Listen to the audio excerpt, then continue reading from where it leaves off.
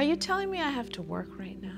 Can we just pretend I'm by the pool and you can be the pool boy? Can I be an indoor pool boy? I feel like there's no such thing as an indoor pool boy. If any of you are indoor pool boys, leave a comment below. What do I know about the life of pool boys? So let's take a new look at my kiddie pool cake. I don't have a pool. In fact, the only pool I could have is a kiddie pool. So I caked one. I will say that I used my largest cake pans to bake this swimming pool cake. The largest size round cake pan you can get is 16 inches. I baked 4 of those. If you need a cake bigger than that, then they start to make sort of half moon pans, and then you can put them together. Otherwise, the cake will just take too long to bake. And even when you look at the 16-inch, you can see it really caramelizes around the outside a lot more than a small cake. But not to worry, because I get to cut most of that away.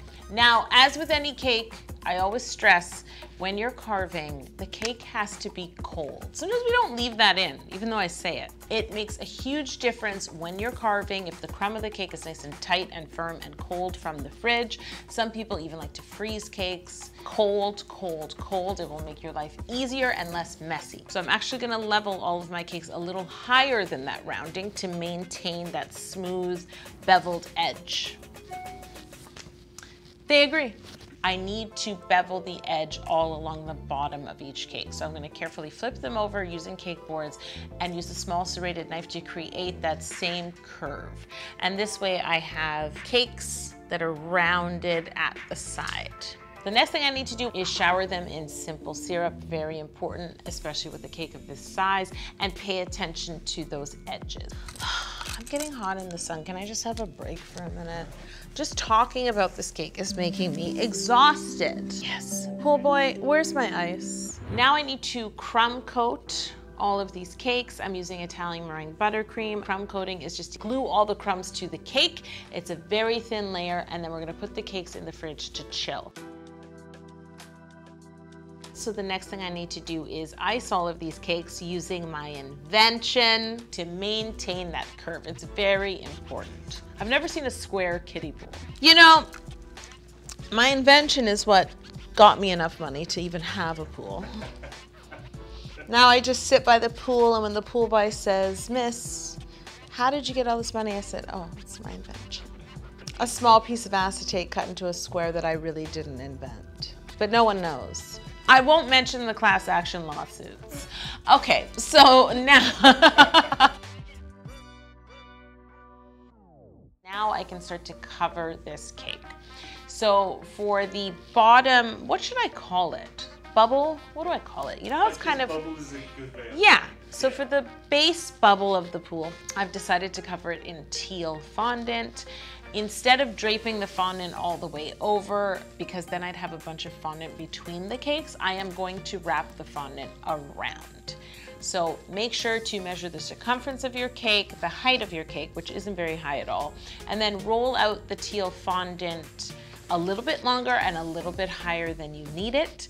The next thing I'm going to do is roll that fondant up on a French rolling pin, or basically any kind of rolling pin that doesn't have handles that spin, and then unravel it around the side of your cake. Sticking it to the side, use your hands to smooth it on. Use a large circle, whether it's a cake pan, a bowl, lay it on top and trim that fondant. You do want to leave about an inch or an inch and a half of fondant along the top of the cake.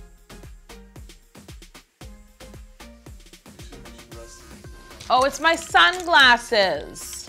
Are they getting in the way? Well, I guess my pool day is over now. I need a new pool boy.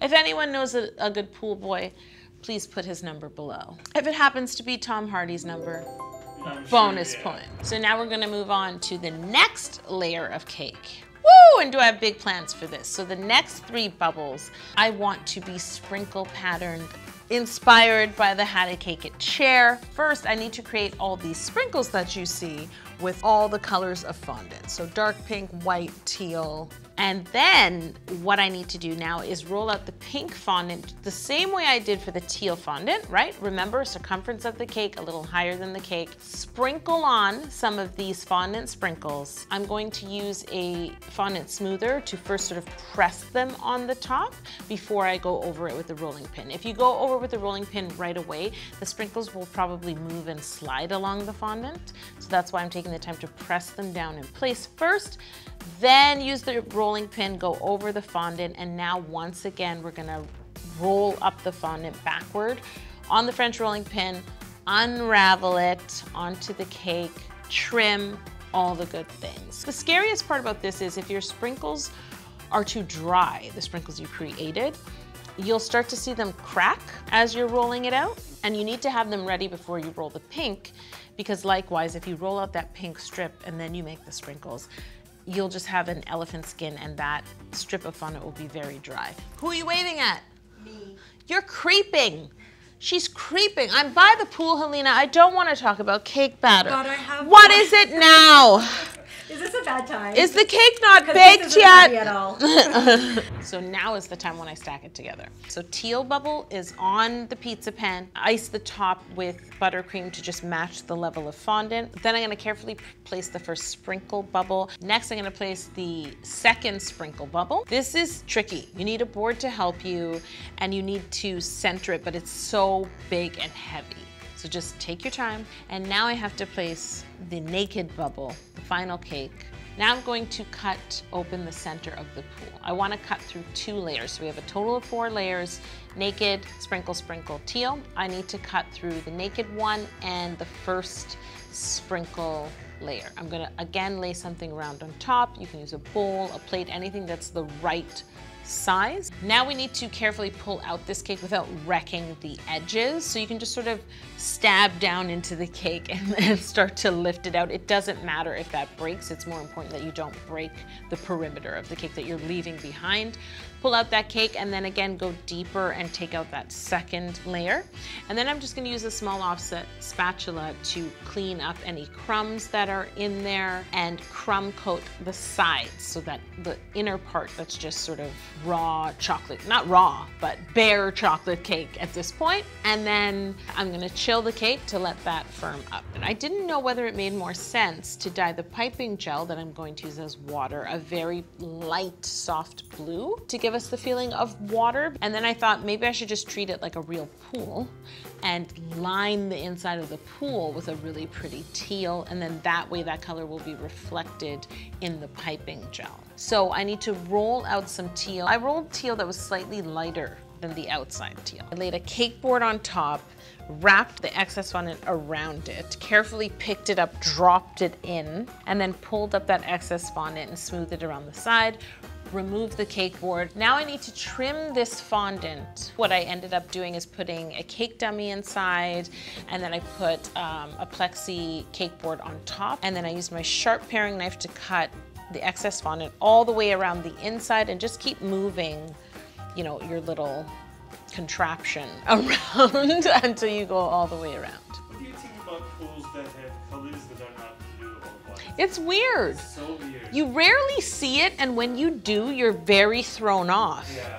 And then once again, we're going to go back to making that sprinkle patterned fondant, unravel that fondant around the cake, this time making sure it's enough to drop inside and meet the teal fondant we just put down. And again, we have to trim. You can use the same contraption to trim the fondant on the inside so that it meets the teal. And on the outside, we've got to be really careful. We've got to make sure we're tucking the fondant under the bubble and then trimming slowly. I like to use a paintbrush or even a slightly damp paintbrush as a smoother to press the fondant into that seam.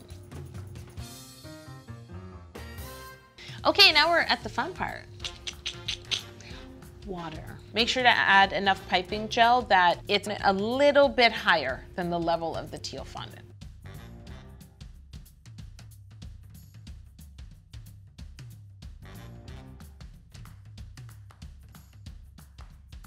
I feel weird in this hat now.